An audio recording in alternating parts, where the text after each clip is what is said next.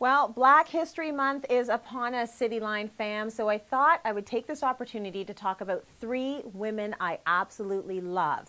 One is global, one is local, and one is highly personal.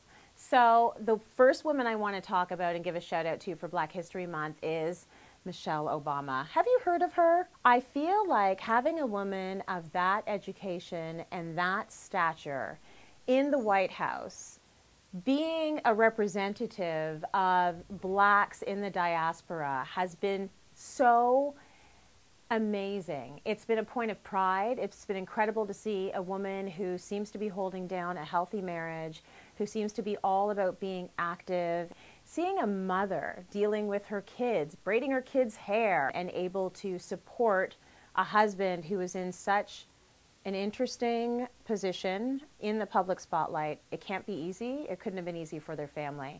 And I think she did it with elegance and grace. I think she brought a gravitas to the First Lady position. And for that, I will always be a fan of Michelle Obama.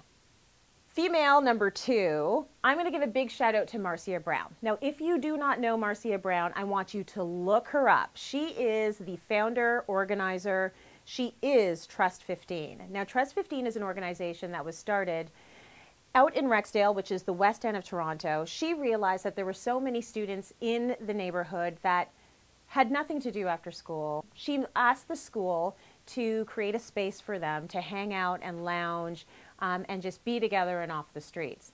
Well, this program has become so big and so popular. It's spread out to elementary schools. She's incorporated literacy. She's used her influence and her sweetness and her huge heart to bring all sorts of speakers in to come in and talk to these kids about everything from money to fitness to anti-gossiping to self-esteem. I am one of her biggest fans and her biggest supporters. So Marcia Brown, thank you for everything you do for the community. You're amazing. Woman number three for Black History Month, it is the one and only Marjorie Moore, my mom.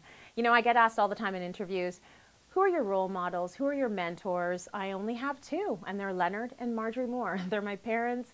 They came to Canada with very little. They had big hearts and nothing in their wallets, and they were able to create a life for my sister and I that has been so rich with love. I think that my mom also, she was raised by her grandmother. To see somebody who did not have parents become such an incredible parent is, to me, amazing. I don't know how people do that. I just know my mom has done it, and she is my role model forever. So love you, Mom, and happy Black History Month to everyone out there.